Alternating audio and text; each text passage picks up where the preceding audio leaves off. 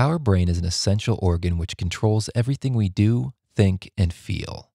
Key to the brain's function is the constant supply of vital oxygen, along with the supply of nutritive blood.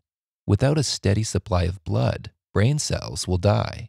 Due to the high energy costs of maintenance of brain neuron firing, the brain demands a high level of oxygen. Despite accounting for only 2% of the body's mass, the brain uses 25% of glucose available in the blood. As a group of neurons are active or fire in response to a task or stimulus, they require more nutritive blood. However, blood flow balance is essential. Too much or too little blood can damage brain cells and tissue or affect the fragile blood-brain barrier, a fine membrane structure that protects the brain from unwanted molecules and separates it from cerebral spinal fluid. Well-regulated constant blood flow is key to ensuring healthy brain function. Brain blood vessel health may also be key to the onset of neurodegenerative disorders, including Alzheimer's disease. It may also be important to growth control in tumors and to the regulation of pain. Understanding more about blood-brain flow control and vascular health could be key to opening new avenues to treating and preventing brain changes that lead to these brain pathologies.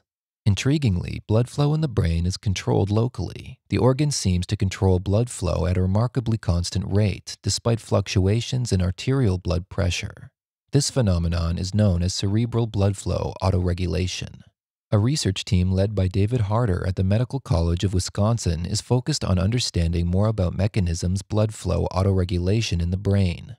For blood flow to remain constant, the brain relies on specialized vascular muscle cells in the blood vessels to react to changes in pressure. Cerebral blood flow autoregulation stems mainly from messaging from muscle, rather than neuronal signaling, a process referred to as myogenic. If arterial blood pressure is high, constrictions in the arterial muscle cells control the amount of blood flowing through vessels. This ensures that the brain, which is very sensitive to physiological changes, is supplied with a constant level of blood. Harder's research has three key aims. The first aim is to understand how the brain responds to changes in cerebral arterial blood pressure. The second aim is to pinpoint exactly how the brain responds to blood pressure changes to cause vessel constrictions. The team also want to understand how arterial muscle cells interact with other cell types to govern blood flow. To do this, the researchers are working on identifying and studying key molecular processes, including ion channels, oxidative stress, and metabolism, that could be involved in autoregulation. The team focus on arterial muscle cells, neurons, glial cells, and star-shaped astrocytes.